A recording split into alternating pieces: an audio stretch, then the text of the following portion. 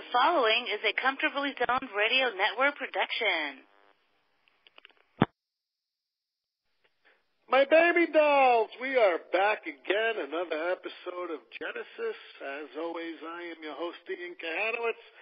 And let me tell you, we got a great show coming up today. We got Brandon Isleib on the show, and he has this fascinating book that's been out since the beginning of the year from McFarland Publishing Company, Playing for a Winner, How Baseball Team Success Raises Players' Reputations. And we're going to be talking a lot about Sabermetrics and a lot of calculations and a lot of different categories that Brandon created, which really defines how a player's ability to help his team, as well as being recognized for reputation, and how all this is quantified in number crunching. So this is an angle that I've never seen. A lot of other people haven't seen it. It's definitely new age, just like my podcast name, The New Age in Sports and Entertainment. So sit back, relax, and we're going to get to Brandon in probably about 2 minutes. But, of course, you are listening to, as always, the Comfortably Zoned Radio Network with the Zigzag Man, Ralph Tycho. And, you know, we have great shows that are on the air. We got Bill Kashadis in Philadelphia with Philadelphia baseball, past, present, future.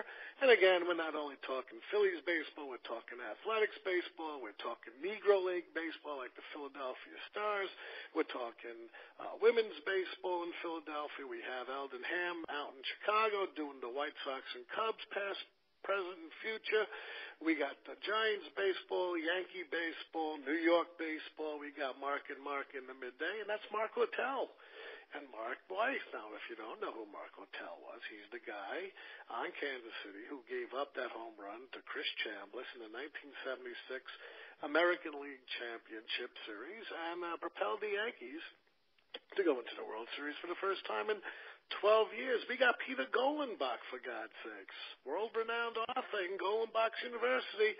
And every Sunday night, him and Ralph and Hal Bach and a few others teach us the value of the inside of baseball. And, of course, Peter's been on the inside of baseball since 1972 after he graduated law school. Didn't practice law a day in his life, but he wrote about 50 books since that time. So got to give the guy some credit, you know. Hal Bach, American Associated Press over here. He was been with Reader's Digest and the Associated Press since 1962. For God's sakes, the guy just turned 78 years old.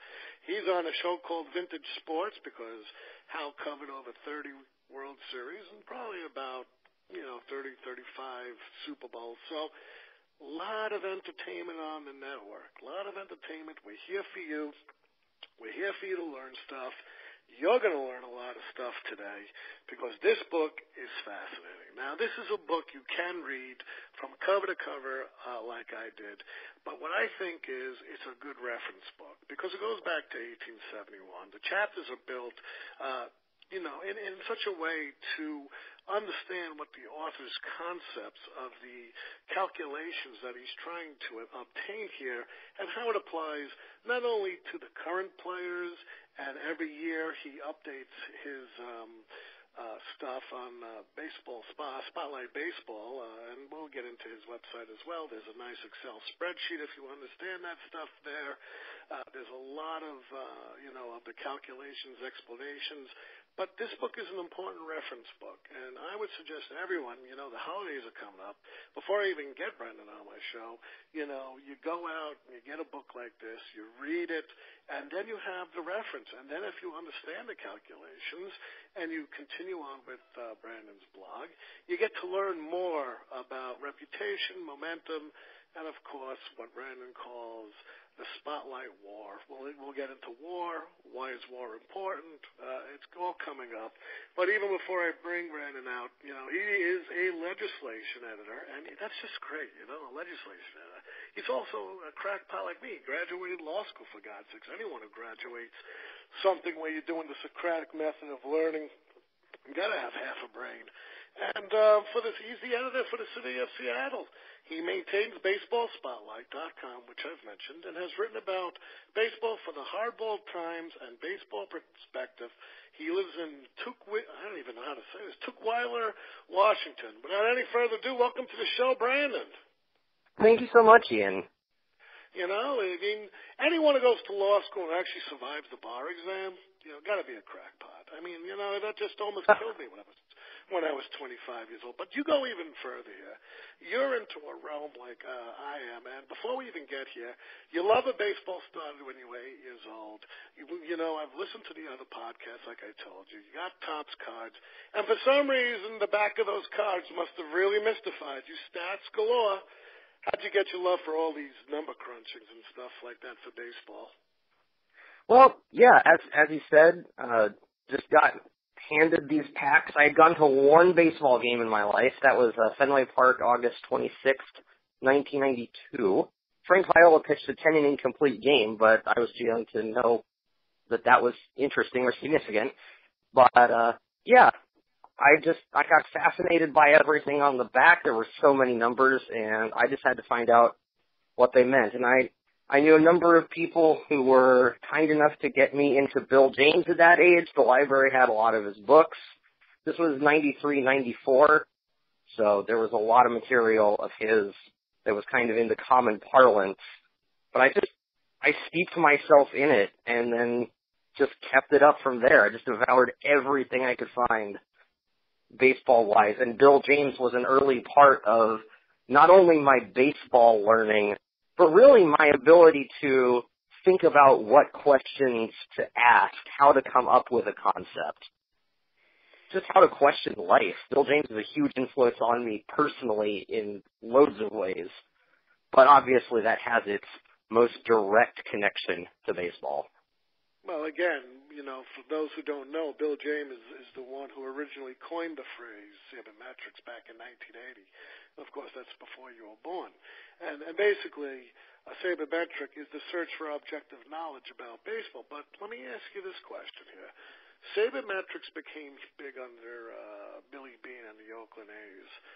Why do you think it's used? Probably, what was it used? 99% by all teams. They run the numbers and they get this goes on for not only college baseball, but who are you going to put in against a certain pitcher? They look at all these numbers. Do you think sabermetrics should be used as much as it is today? Because look, I mean, Oakland hasn't won a pennant under sabermetrics. People who use sabermetrics, it's not foolproof. What's the deal with that? Well, I think what we're seeing, and it took a lot of years to get to this point, but I think sabermetrics has kind of come full circle in a lot of ways, to where it's now being used with things like video data. We're getting so much better film, which means film's been a part of the game for a really long time, but that we're now getting to where the various front office analytic types are very good at explaining and giving new types of information to the players and to the scouts and to the front office, other front office people. And really, I think just the parts that most easily translate, teams have more or less figured out what those are. So now it's being used at the level of, maybe you should consider making this kind of swing adjustment. It's now being used for stuff that really was the realm of scouting, and it's kind of a supplemental product now to all that scouting. So, is it foolproof? No, because number one, there are loads of teams doing it. Number two, players can change. It's not predictive in that way, but now it's just another developed tool in everybody's arsenal as they try to figure out how to get an advantage on each other. Now, you took that concept, the concept of sabermetrics, and you wrote a book, which is the concepts themselves are easy if you actually think about it. But you wrote a book that has opened my eyes and anyone's eyes who reads this book. What were you trying to accomplish with this fascinating work? And look at the sources. I mean, I have to even read the source notes to understand what the heck you're talking about in some of these things. Well, the basic thing I wanted to do, and some of the core stats were about a half decade in the making, or at least a half decade in the tweaking.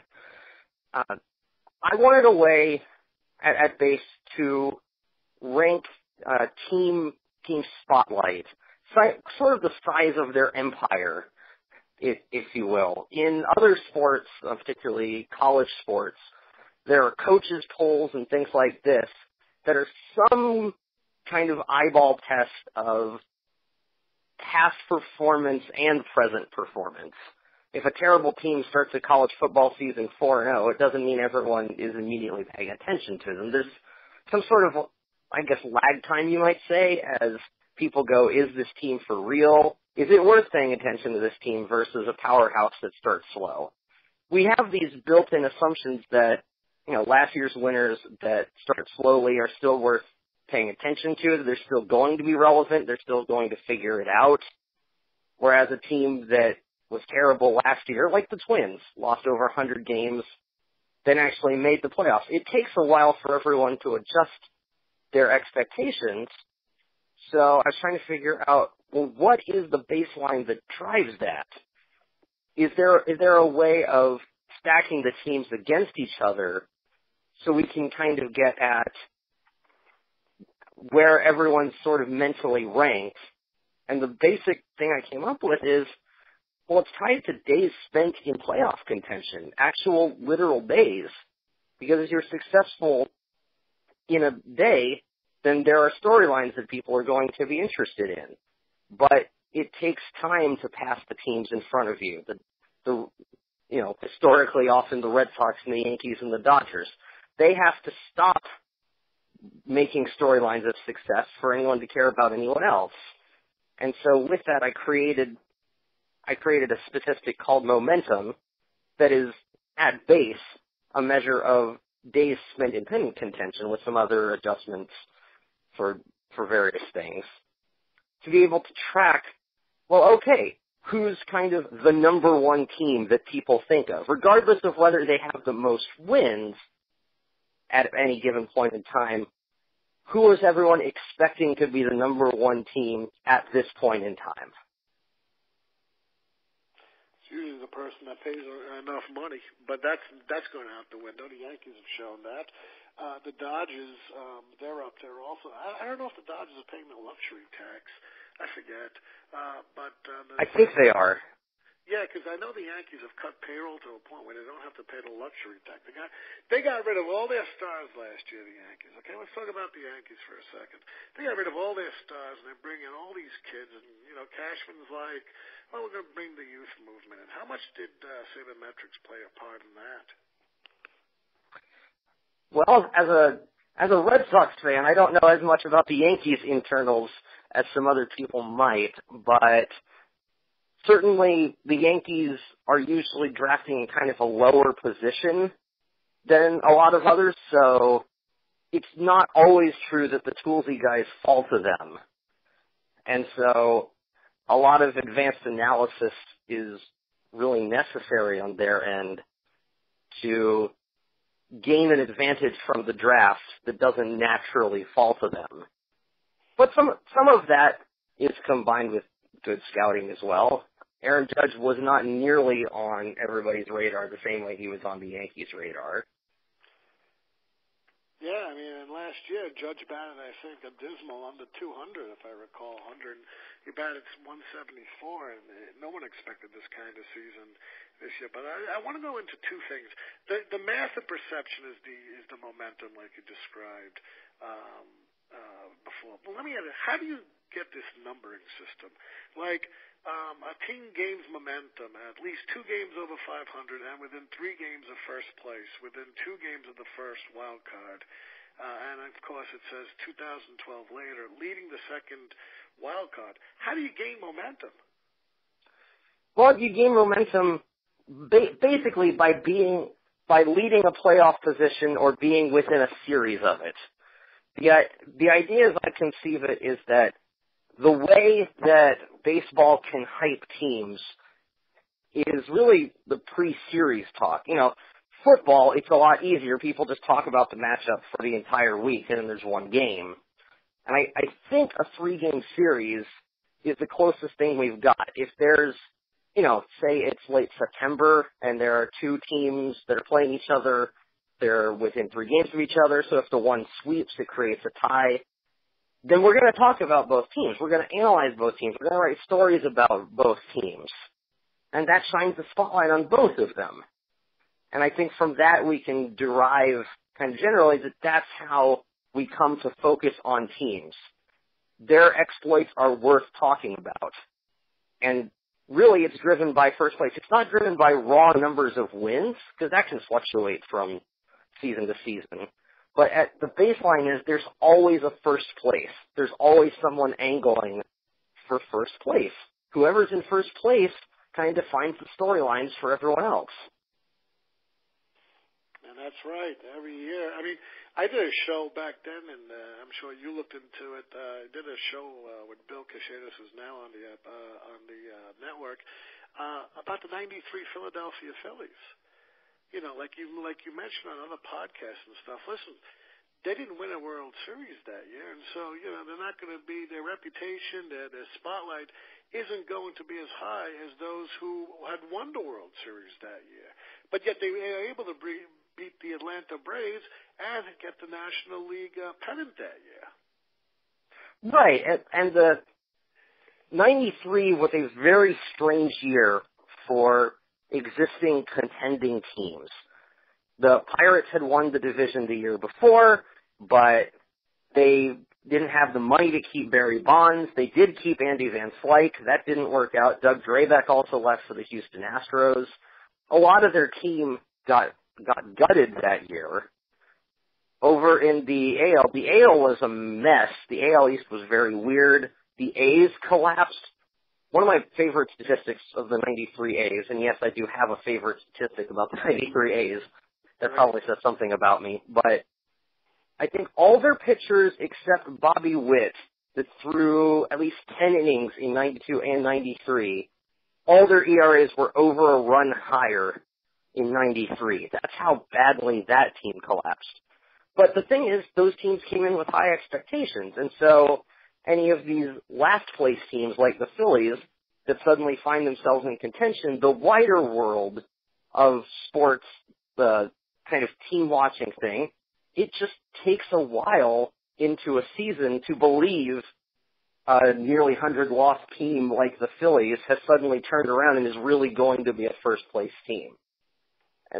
And so, yeah, they contended all year, but as far as my numbers have it, people were paying a lot less attention to their, I think, 97 win team than if one of the existing contenders had accomplished the same thing. And let me ask you this question. Now we're going to get to your particular concepts here. Reputation. Yeah. We got productivity, time spotlight. We haven't gotten to the spotlight yet. Well, what's going on here with reputation and the productivity versus spotlight? I think it's the basic kind of life formula that for people to recognize your work, you have to do something, and someone has to notice you doing it. Now, how many someone's, how prominent of someone, well, that factors in to how much your work as a person is recognized.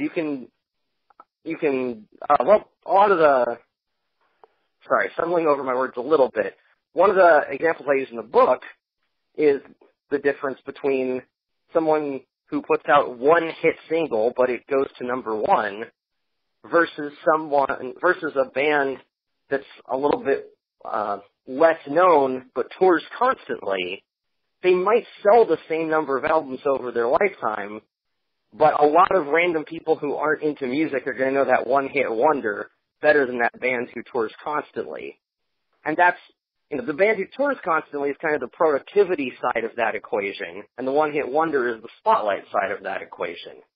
You can still get to kind of equivalent reputations, equivalent name recognition, but there are two ways to get there. Your reputation is a combined product of those two factors. And I've been listening and doing my homework on you. I know you're a big music lover as well. So, when you do that kind of analysis, like, yeah, it makes sense, The guy knows music, he's putting it in, and it's almost like being a one-hit wonder. You take somebody that just had, there are only 20-game win season, like, say, Fritz Peterson in 1970. And, you can go through his whole career and say, well, he had 19 and 18 wins and 17 wins these years, but it'll always be you're a one-game 20 winner because you're a one-time 20-game winner because that's what we measure greatness by, 20 wins. Right. I think a good modern example would be maybe someone like Tim Lincecum, where his role on, say, the 2010 Giants, I think 2010 was when he was still a good and productive pitcher. His productivity fell off after that. But, people following baseball, then they're going to remember that 2010 season, especially someone kind of as outsized a personality while as undersized a pitcher as Lincecum. But in that way, in terms of how his productivity and spotlight interacted, he's kind of a one-season wonder. But enough people will have heard of him. People who follow baseball even a little bit, he was someone to watch. People remember Bob Gibson's 1968 very, very, very well, and sometimes kind of have difficulty placing any other of his years. Sort of dwarfs everything around it. Now you know what's interesting. You make a good point here. Something I got to throw something into the woodwork here because it's so interesting. I know you listen to my Hank Thomas, podcast on Walter Johnson, and in the podcast I say to Hank, I said, Walter at the end eased up on players because that was the thing to do in those days. You would get a bribe to play not your best, so that the team that you're playing is in contention to win the pennant. And Walter eased up. Sam Crawford, said, "Look, Walter would just throw me a ball, and that would be it. I would hit it for a single, and I would tell him before the game where it's going to be."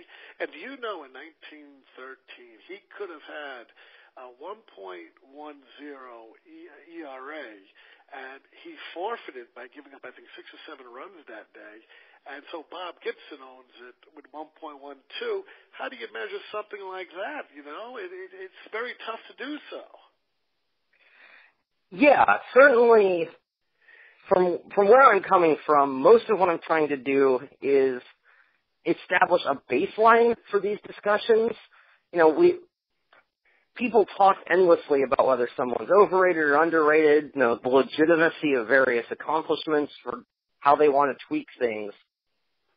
Baseline contention for me is that baseball's narrative explains a whole lot of how we think of greatness, who non-baseball fans have heard of, but after that, really the tweaks are yours. I spent more time in the book describing the particulars of my formulas than I think I normally would, but I did that to be as transparent as possible so that readers can tweak whatever they want to tweak. That they can go, oh, well, I want to consider this other thing here, and maybe then things come out a little bit differently. As I say, I think in the introduction, if at the end of this book I've given you the concepts and terminology to come back to me and tell me why I'm wrong, then I consider this book a success because it's at least framed things for you to think about these other things and incorporate them in a way you want to. And you know something? This gets into the heart of the whole book right here, this formula, your Spotlight War. Now, even before we get to Spotlight War, what is war and why is it so important to Sabermetrics? War is a single measure of productivity. It's the only real reason I used it in the book because it's kind of quick and dirty and compares across eras well.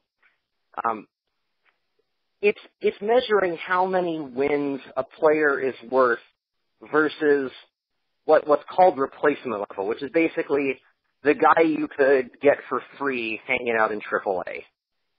They have some ways of defining how that is. There's some very nerdy arguments beyond my pay grade as to how to define those things. But it's the idea of if we stuck a scrub out there, how much better were you than a scrub in terms of how much your doubles and your walks or your pitcher strikeouts and all that, how much that contributed to your team in the year in the ballpark you were playing in.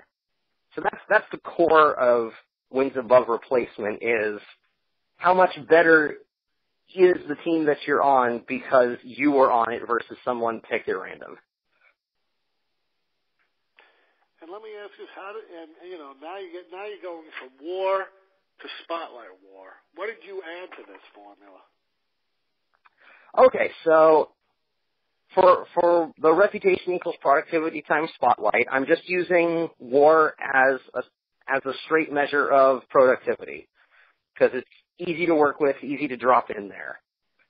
Team spotlight, the spotlight part of that equation, is more or less a weighted rank average of where teams stood in the team momentum rankings of a given year.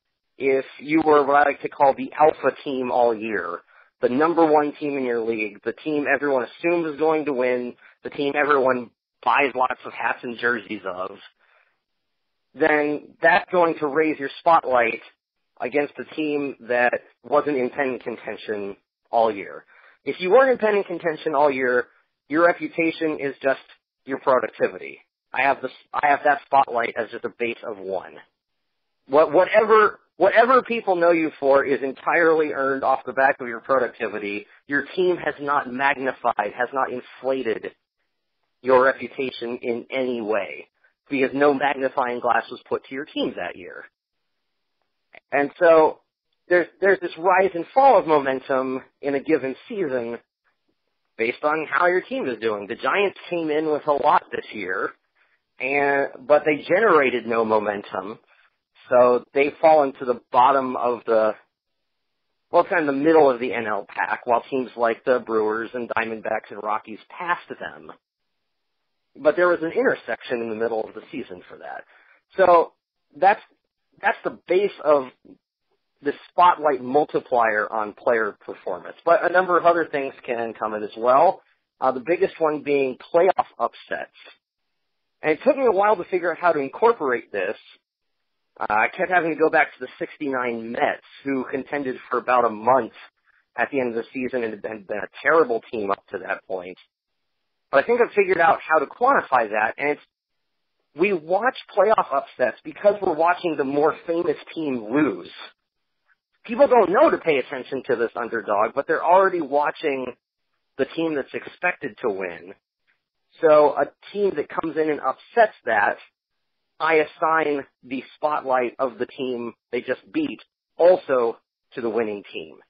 And we've seen that it's been a really big deal with the Cubs of the last 3 years. The Cubs are the only team I've got in my records that have upped their spotlight in 3 straight years by beating teams significantly ahead of them on the chart. They beat the Cardinals in the division series in 2015. They beat the Nationals this year. And so that playoff success can drive a lot of narrative because people want to keep talking about you in the off season. You're sort of immortalized that way above and beyond what the regular season did for you. And so those are sort of the things that inform this spotlight multiplier on productivity. Just how much was the magnifying glass of the media applied to your season based on how your team's season was? Now, that's very interesting because we moved to the Hall of Fame. You got a whole chapter on it, and of course you're doing, the calculations, war versus spotlight war. But here, you've read the same book I did, Jay Jaffe's JAWS system. What's going on with Jay Jaffe and the JAWS system, and how is it relevant here? Jay Jaffe's JAWS system, and if you go to baseballreference.com, baseball reference is hyphenated. Down at the bottom of everybody's player page, you can see how someone ranks at their position in JAWS. And JAWS, as far as I understand it, is mostly an average of 2 things. Their career wins above replacement, the player's career WAR, and their 7-year peak. The most WAR they accumulated, I think it's in their 7 greatest years, but it might be in just a 7 consecutive year span. I don't remember off the top of my head. The point being that the Hall of Fame, how we think of people for the Hall of Fame is this combination of longevity and peak performance. We've got longevity guys in the Hall of Fame, the guys who get to those round numbers, 3,000 hits, 300 wins. But we also have peak guys. We've got guys like Sandy Koufax in as well. Frank Thomas was a little bit of a peak guy, although he did play for a while. If Vladimir Guerrero gets in, it'll probably be off his peak as well. We've got this combination. And so thinking of Hall of Fame voting, thinking of the perception of greatness as a combination of a couple of factors, that went into my concepts a little bit. And one of the things that you do here is when you run the numbers between WAR and Spotlight WAR, and you give some examples, I love how you put Larry Walker and Alan Trammell and Raines and Edgar Martinez. Basically, Larry Walker should be in the Hall of Fame, and Alan Trammell, I believe, as well should be in there. But they did play for teams that were well spotlighted, except maybe the '84 Tigers, and for Walker, I think it was the '84 Expos and the late '90s Rockies. But still, these guys, their numbers get inflated when you do your calculations opposed to just WAR itself. Yeah, one of the things that I like to do in looking at Hall of Fame arguments is look at the percentile rankings of different players on their wins above replacement, on just their kind of raw productivity, and then in their Spotlight WAR, this combination of productivity and Spotlight, this hybrid measure of kind of their productivity along with the aura of greatness. One of the things that I think is really important to understand about how baseball retells its stories is that a lot of them come from success. We have loads of stats and we have loads of numbers, but the story is what gives them their ultimate context. And for guys like Larry Walker, where the most visible teams he was on, their stories were cut short by the strike. His main playoff team was the '95 Rockies. They lost 18 games off their schedule and went quietly in the first ever division series. The '94 Expos were an ascendant team that had their time in the spotlight cut short by the strike. They didn't have a chance to face all these teams in the playoffs and have an upset the way the '69 Mets did. Imagine if the '69 Mets had been rising against the Cubs but didn't get a chance to face anyone in the playoffs. That's what kind of happened to the '94 Expos. And so Larry Walker's story just isn't retold as much as other guys of his era. He's above average for WAR if he were in the Hall of Fame. If you're just looking at productivity, he'd be in that sense a credit to the Hall of Fame. He'd be above average there. But I believe he's around 25th percentile in Spotlight WAR among existing Hall of Famers that the writers voted in. So I think when they're looking at his stat sheet, when they're looking basically at his resume, people just can't attach as many memories to him as they can to some of his contemporaries. And that hurts. There's no context for his statistics. They're just kind of there on the page. And I think that has hurt Larry Walker a lot. In terms of the '84 Tigers, that's a pretty interesting case to me. The '84 Tigers and the 2001 Mariners suffer a little bit from not having been as much of a big deal in the years before compared to more visible teams.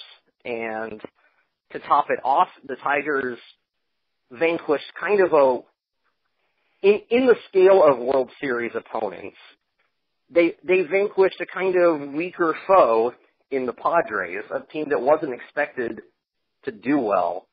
I even know this a little bit because when I was a kid, I picked up a book from a thrift store. It was a 1983 off-season book that was predictions for the '84 season.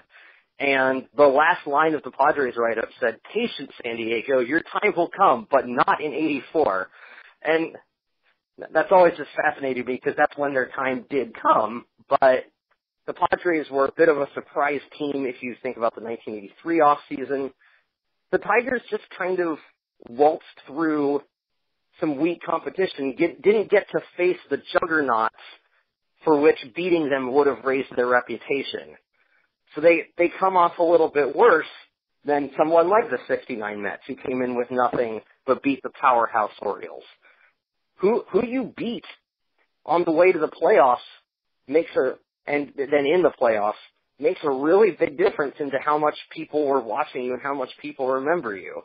And unfortunately, the 84 Tigers suffer in that way. It would have been a lot better. And this is a little bit out. This is outside what the stats can measure. But I did find a pretty clear effect out of Chicago that their favorite sons get in the Hall of Fame kind of regardless of how much their teams won. I think part of that is just having WGN around as a national network. If the Cubs had won that league championship series, if they had gone to the World Series instead of the Padres and the Tigers had beaten them, I think the 84 Tigers would be a lot better known today. And you're absolutely right, but let me ask you this. I remember the 84, oh my God, I remember the 84 Tigers. The Yankees were halfway decent, as I recall, in that year. I think they were coached by Yogi Berra, and the biggest surprise was the Padres, like you mentioned, over the Cubs in the National League playoffs. But let me ask you this. For a threshold number, for WAR and for Spotlight WAR, what would be the threshold for a really, really, really good player and a player that's going to go into the Hall of Fame? Well, kind of the average career WAR that's in the Hall of Fame, I believe, is around 60. But for Spotlight WAR, that number is closer to 90, kind of 90 or 100. 100 is kind of nearly automatic entry to the Hall of Fame in terms of Spotlight WAR. I didn't calibrate it so that 100 is that. It just happened to be that. The median Hall of Famer that's selected by the writers, their Spotlight WAR is around 27% higher than their WAR. That median is about where Dennis Eckersley finds himself because he had a lot of productive years as a starter. He came up for Cleveland for a team that didn't do anything. So when people remember his Hall of Fame case, it's not as an Indian, even though that is a fair amount of his career numbers. He had a lot of high-profile seasons as a starter in Boston.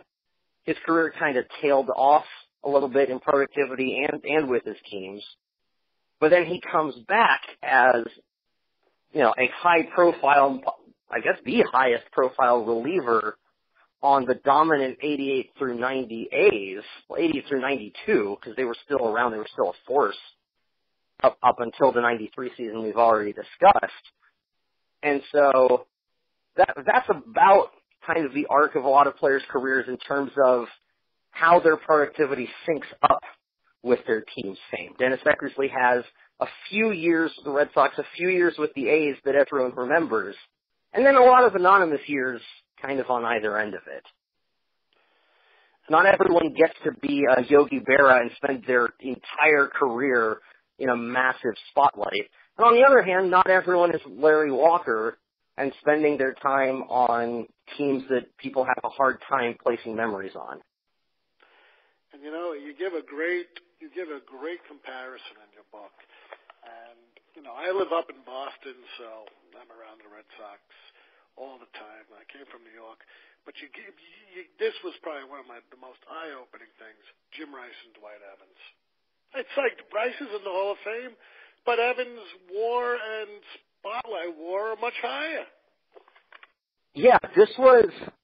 If you ever read the work of Jeff Young, he did a Padres blog called Ducks North. He's written for Baseball Prospectus and several other places. He asked about Dwight Evans and Jim Rice, and so I started crunching the numbers and went, well, hang on. We actually get an explanation of some of the reputations here. But long story short, Jim Rice's productivity, the years he was good versus the years he was hurt or the years he had a down year or whatever, they synced very, very well with the Red Sox narrative. When he was doing well, so were the Red Sox. Until 1986, Dwight Evans' years were the opposite. A lot of his best years, I think he led the American League in home runs in the strike-shortened 1981. He had a really good 1982, 1983. But at the start of his career, if you're just going by raw fame totals, fame is just a spotlight WAR minus WAR. And so that's kind of measuring just how much the story helps people remember anyone. It's the reason, for example, my mom can name Babe Ruth as the answer to any baseball trivia question she's asked, and not that many more people. But Jim Rice, and also Fred Lynn plays a part in this. If you track just their fame through the years, Evans always comes up a little bit behind because he didn't have his really good years until the Red Sox were kind of flagging as a team. Evans' productivity works against the Red Sox narrative. Jim Rice's worked with the narrative. And so even though they were teammates forever, Jim Rice always had that edge on fame, on aura. You know, when he was elected, there was a lot of talk about how he was one of the most feared hitters in baseball.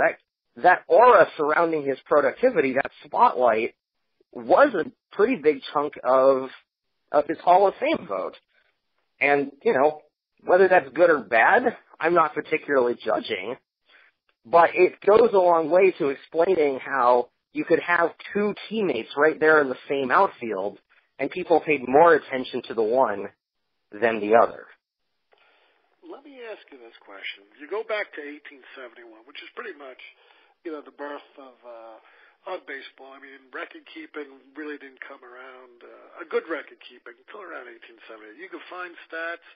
They weren't as produced and as followed as closely as 1878, but you give different points for each, each kind of point of the game. Like from 1871 to 1968, you get 4 points. Well, what happens after 1968? And people know that you have now the championship series. You just don't win a pennant and go to the World Series, and that gets 3 points. And then in 1994 to the present, well, now you got the division playoffs. The wild card you have here. Why are they labeled with those different points? Because momentum comes from, in my configuration of it, being in first place or being close to first place. Well, what do you do when there are multiple first places? And so how I've configured it is that each first place's impact is diluted slightly. Because now there's a first place in the East, there's a first place in the West starting in 1969. There isn't just one first place overall that everyone's looking at anymore. There are now 2 first places per league. And nowadays there are 5 playoff spots that people are gunning for. So the individual impact of being so much better than some other team, well, what matters still is that a team is in playoff contention or it isn't. So each individual first place is diluted a little bit compared to olden times. So I assign fewer points for day of pennant contention because it's that much easier to be in contention now. A pretty decent example of that is this year's Cubs. The Cubs had a really hard time at the beginning of the season. They sort of they tread water a bit at the beginning of the season, but they were around just enough to keep gaining some momentum and keep staying afloat, even though they weren't doing that well, but they were still hanging out around first place. So people kept paying attention to them, even though most of what they were paying attention to was their flaws. Right. We were still paying attention to them anyway. And so first place just means a little bit less in modern times. Pennant contention means less in modern times. We saw the Twins go to the playoffs with 86 wins, I think. It was either 85 or 86. 85. That's just not the same. That's just not the same as the old days when you needed to get closer to 95 wins or 100 wins.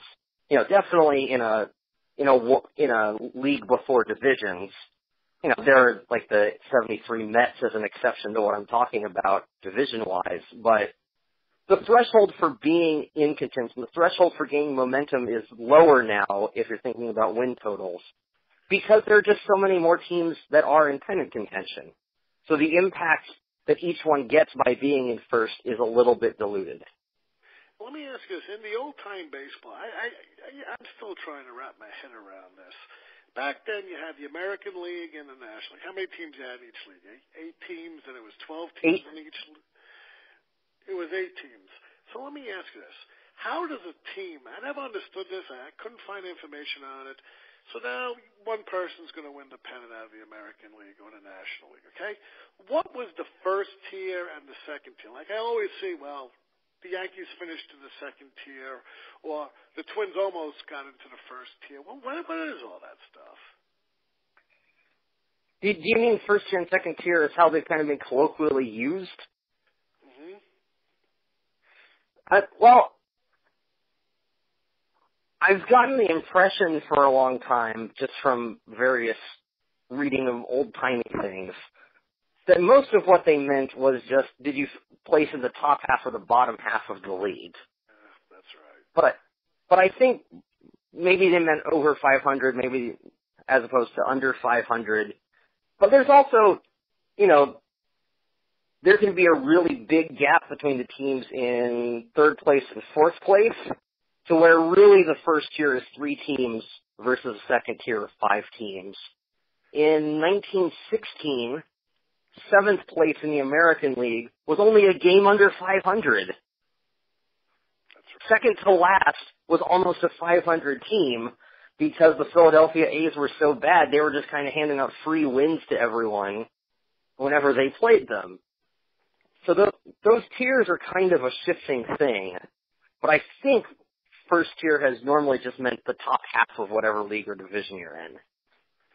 And you know what's also interesting? You even go back to the dead ball era, and you see that in 1919, like I'm finishing my book on Ty Cobb and Trispica, first place, second place, and third place would get rewarded with a monetary stipend, which would be added to your low salary, and pretty much the rest of the league, the rest of the division there, the rest of the conference, that's it. You don't get nothing. Were you able to go back to those times, see how things worked, and also assign, the kind of number that you would assign to, say, modern ball for the time played in those eras?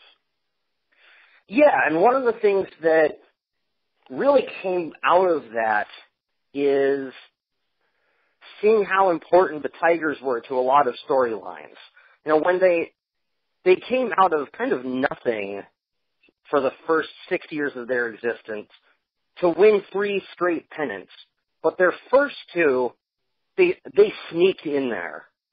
It was hard fought. They only got it at the very end. The 1908 Tigers won their league by a half game. I think the Indians played 1 fewer, or the Naps, because Napoleon Lajoie was their manager at the time. They finished a half game back. These weren't teams that dominated. They were teams that got there, but they weren't really like the true dominant teams, even though they won 3 straight. Well, they actually did a lot of pennant contention in the 1910s as well. And just because we know from the benefit of hindsight that they didn't get into any World Series in the 1910s, well, it doesn't affect how they were covered at the time. At the time, they were teams worth paying attention to. So they got, whoever was being productive on them got a lot of coverage. And 10 times out of 10, that was Ty Cobb. Secondarily, Sam Crawford, and Bobby Veach and a couple other sorted hitters. But Ty Cobb was on a lot of contending teams. If things hadn't broken in divisions, he would have been on some division winners. But instead, he was just on teams that contended strongly. The 1911 Tigers, this is one of my favorite stats of that era.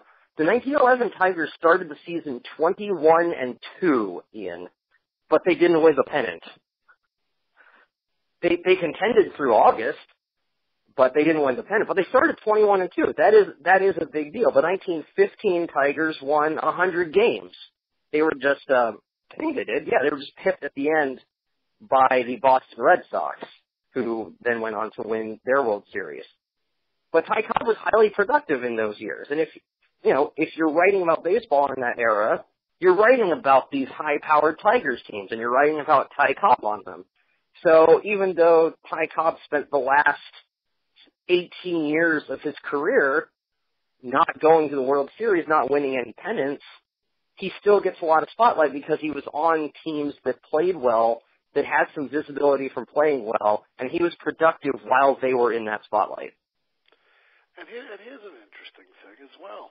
I mean, that's an interesting concept. Now, what do we do about split seasons? 1981, in 1972, we had the strike, and I think it came down to the pennant where I think Detroit played an extra game than the Red Sox or something like that. 1892, the merging of, like, the American Association into the National League and stuff.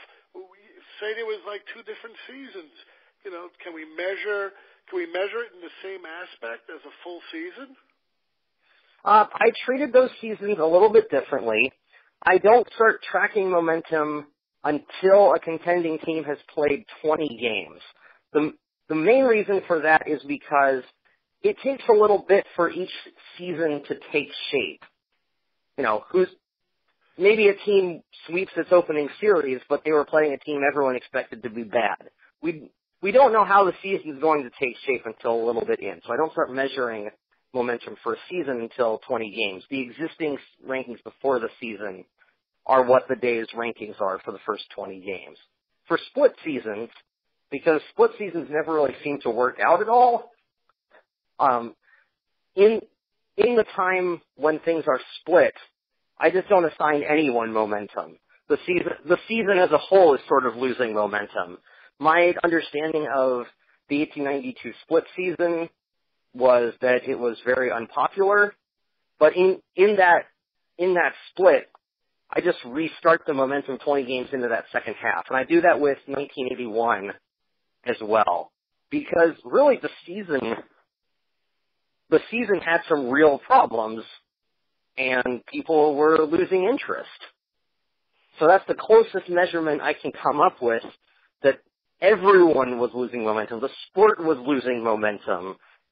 So don't give anyone credit just because they win the first two games of the second half. No, you restart the momentum. You restart what everyone is paying attention to. And there's a built-in lag time to that. There's a delay while everyone's trying to regroup and figure out what matters to this little part of the season. And how about the fact of 1918 where they stopped the season on September 2nd, and of course World War II, where you had about 80% of the players going overseas to fight the war, all the big shots, Hank Greenberg, Joe DiMaggio, Ted Williams, they were out of baseball for a while.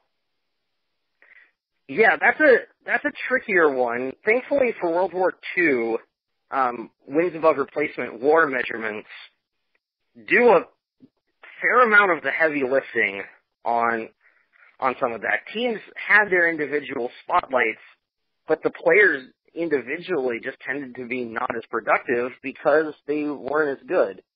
But a lot of what that impacts ultimately in terms of team spotlight is the seasons themselves were more volatile because teams rose and fell precipitously based on whether they had their lineup intact or not. And so, well, in the NL, that's not nearly as true because the Cardinals had their Branch Rickey-made farm system and waltzed to pennants in 42 and 43 and 44. Then they lose Stan Musial in 1945, and that's finally enough for the Cubs to sneak a pennant in. In the AL, it was just highly volatile. You had the Browns, who never did much of anything. They eked into a pennant. The Senators contended in 1943. They contended at the very end of 1945 as well. Most of what that does for the AL is the Yankees remain the number one team in that league because they contended every year instead of contending every other year. So to the extent there's a through line, it largely remains with the Yankees in the AL and largely remains with the Cardinals in the NL.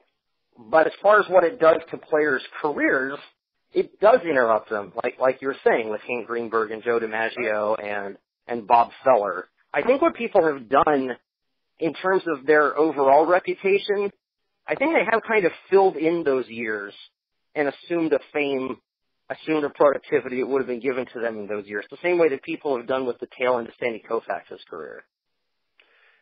Let me ask you this. We're going to ask you the last question, and then after I ask the last question, I'll ask you if I left out anything. I left out a lot because we spoke a lot, but let me ask you this.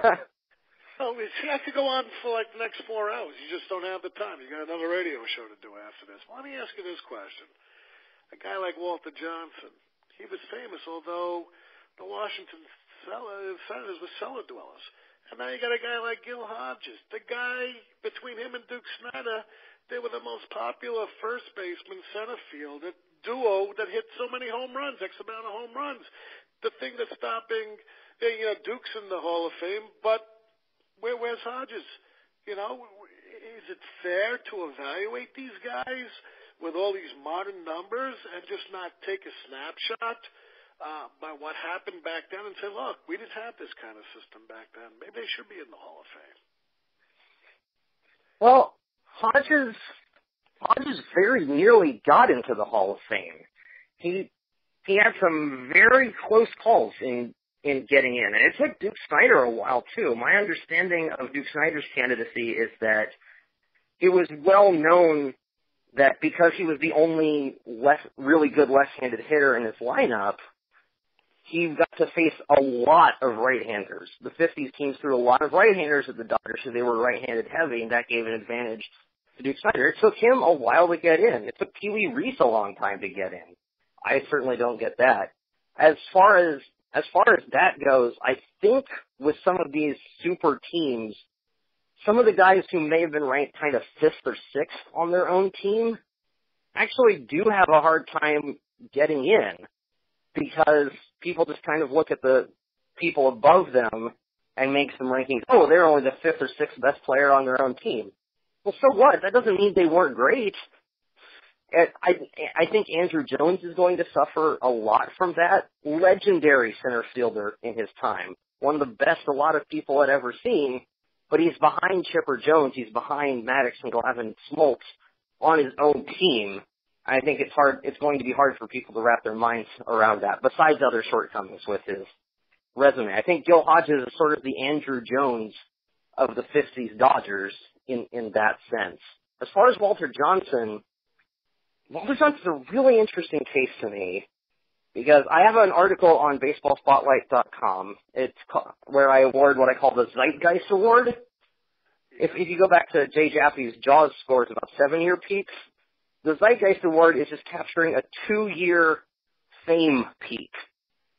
And although Walter Johnson had a very low fame score relative to his WAR, he has a very high spotlight WAR because he was so productive. But his productivity is so much his reputation in a way that's also true for Roger Hornsby and for Larry Walker, and is less so for Babe Ruth and Lou Gehrig, who have transcended into more of the pop culture than Walter Johnson has. But Johnson very nearly, he was, I think, 0.1 points off from getting my 2-year fame peak Zeitgeist Award for the back-to-back Senators World Series teams. He did have his moments in the spotlight. It just came when he was up there in years. There is a modern parallel to that, and that's Roy Halladay, who, when he got on the Phillies in his latter years, was suddenly a household name, and then only had a couple years and was done after a long time with some obscure Blue Jays teams. So Walter Johnson did have his spot, but that's why it's easier to think of him as an old pitcher than as a younger guy who dominated the 1910s. Let me ask you this question, because you just jogged my memory. Smokey Joe Wood. guy was a fantastic pitcher. 1912, he won 34 games, lost 5. I think he had another season, then he blew out his arm. And then he became a utility player, basically, and he had a decent average. How do we rate this guy? He goes from a pitcher to an out. It's the same like Babe Ruth. How do we do that? Well, in that case, because I'm certainly not qualified to work on those things too much, I used their wins above replacement. I factored offensive prowess into WAR when it made sense, when it was part of the reputation. And it was part of Walter Johnson's, in the way that it was also true for Red Ruffing, in the way that it was true for Babe Ruth even while he was a pitcher. As far as Smokey Joe Wood's concerned, of course, most of his spotlight comes from that 34-win season for a World Series winning team, which is exactly what you'd expect.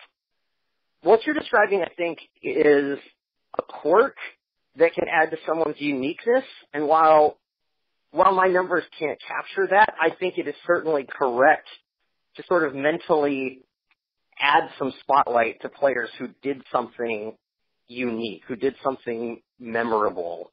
That adds to their fame in a way that the raw numbers never can. Mark Fidrick is a really good example of that. The Bird, yeah, of course. You know, he had that one great season, and then all of a sudden he hurt himself, and then what? Right. By the numbers, he was a fantastic pitcher that year on a team. No one was paying attention to the team at all, but he was unique enough that he gave reasons to pay attention to the player in ways that are demonstrably, measurably different than people paying attention to his team. Ken Griffey Jr., another fantastic example there. You know, he played for terrible teams pretty much throughout his career. They're pretty much as bad as Larry Walker's overall, but he was a first draft pick. He was the son of the right fielder on the Big Red Machine. I think that helps a lot. He was the headliner of a flagship video game franchise. You know, two Ken Griffey Jr. presents Major League Baseball video games. He kind of helped the Upper Deck baseball card brand become a thing just because his rookie card was in there. All those measures that my stats can't get to, and that's before all the home runs and his personality and all that. All those other kind of more traditional markers that we're used to in terms of uniqueness add to Griffey's case in a way that my numbers can't measure. And I'm 100% fine with admitting that. But again, I think those things are a lot easier to pick out and understand because we've got some base measurements now of what we would expect the story of baseball to elevate these guys to. Let me ask you this question. Did I forget anything or maybe overlook something that you really want to get out, that you really want to tell the listeners what's important to all this? Well, I'll go with one comparison. You mentioned Dwight Evans, Jim Rice. That's been a popular comparison that people like to use. The other favorite one I like to use from the book is Whitey Ford versus Tim Hudson. Now, that's good. Now, people don't automatically think Tim Hudson Hall of Famer. Can't blame them there. By wins above replacement, by WAR, Tim Hudson is about equal with Whitey Ford. And while that may seem weird, Tim Hudson does have a .625 winning percentage. He won 220 games. He lost 133. His ERA was 3.49. That's not a bad ERA in the era he played in. He played in some very high offense eras. And he, you know, his winning percentage is over 600. That's very good. If Tim Hudson had been on the 50s Yankees, I think he would be in the Hall of Fame. Number one, he would have more wins than that 222 because he was on better teams. He would have had Mickey Mantle behind him instead of not Mickey Mantle. Wins, RBIs, and those sorts of things, they kind of have a little bit of spotlight measure baked into them because they involve the success of your teammates, which implicates the success of your team. But these sorts of thought exercises are really helpful, I think, in understanding the role of teams and how they help pad players' stats. by dropping them into a kind of a more sympathetic context. And so, you know, if you've ever looked at Tim Hudson's career numbers, go take a look at them because they're really surprising and a good barometer of how stats are ultimately important to us because they help us tell stories. One of the things I mentioned in the book that I think is going to be really useful here, and then I'll wrap up, is we assign meaning to records based on the people who hold them. That's the thing I bring up in the book, that Lou Gehrig's consecutive game streak, we didn't care about it because he took the record from Everett Scott, a no-hit shortstop of the 1910s and 20s. We care about it because we were going to tell Lou Gehrig's story anyway, and the consecutive game streak adds to that legend. We care about the hitting streak, consecutive games hitting streak, because it's Joe DiMaggio's. We don't really care about the doubles streak, which has stayed intact, the doubles record, which has been held for longer. It was held by a guy named Earl Webb from the 1930s, who just did his record and kind of vanished off the scene. When players threaten records held by famous players, they sort of step into that spotlight. Cal Ripken's story gets married to Lou Gehrig's story with his consecutive game streak. Mark McGwire, Sammy Sosa, Barry Bonds, they step into the story of Babe Ruth. Mickey Mantle and Roger Maris did the same thing. Hank Aaron did the same thing. And again, I think it's just very useful to understand and think about that the records we cherish, the numbers that everyone's keeping for every conceivable thing, possibly too many things, as you were alluding to a little bit on the sabermetric end, there's too many things that don't matter maybe, that all of this serves just to advance our narrative of baseball. We want to tell the stories of the things that matter to us, and baseball has had numbers forever to help us do that. But the numbers are always secondary to the story and how we experience it a day at a time going forward, rather than looking at the end of the season and going backward. And I think the material in this book and kind of the approach helps restore our understanding of how we experience baseball to closer to what it actually is. And you know something? You're absolutely right. It is a day-to-day thing, because I'll tell you about Ford. Ford could have had a lot more numbers, and he could have had a lot more wins. I mean, he only won 236 games. He should be a 300-game winner.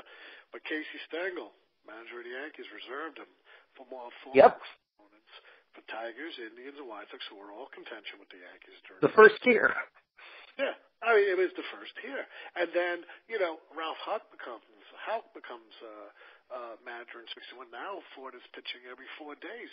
And because of it, you think of it, he's from 1950 to 1960. I think he was out for 3 years due to his service. He wins 100 and something games. And then in the 60s, he only pitched, I think, maybe 6.5 years. I think he was injured in 1964 for a while. Mel Stoudemire had to carry the team.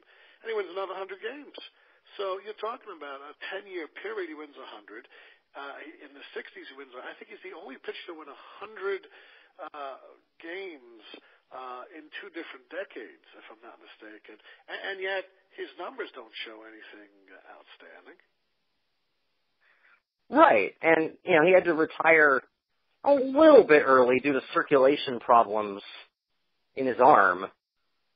He developed some of that at the end, was kind of moved to the bullpen as the Yankees were fading. But yeah, you know, I think Ford is remembered a lot more for 1961 because he put a lot of his productivity into, he concentrated it into a couple of years. And again, not to say that he was bad before, but you're right, it was Casey Stengel's usage of him that limited his productivity to that extent. And in 61, that was his first 20-game winning season. It was overshadowed by the whole Maris-Mantle, going for the Babe Ruth record. Hey, I had a great time with you, Brian, and I hope you had a great time here today. Oh, it was fantastic. You know, hang on to the line. I'm going to end the show, and then I'll speak to you about for a minute, see, your feedback and so all that. But, folks, go out and get this book, Playing for a Winner. Where can we find it, Brandon? You can find it through McFarland Publishing.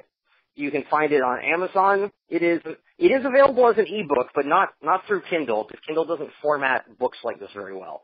It is available for Google e-readers, a Google Play book, if you just want to get the digital version. I've looked at it. They just do scanned pages of the book, so that's a nice, cheap way to pick it up.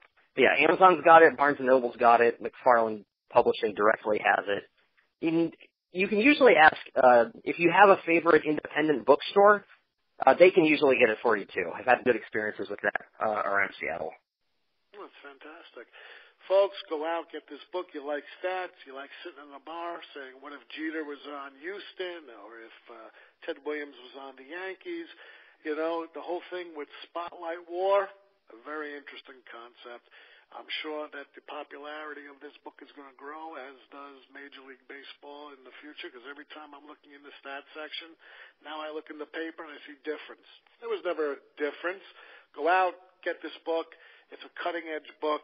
As always, I'm Ian Kahanowitz, signing off from the Comfortably Zone Radio Network. Thank you, Brandon, and in the immortal words of Edwin R. Murrow, good night, folks. Good luck. We'll see you next time.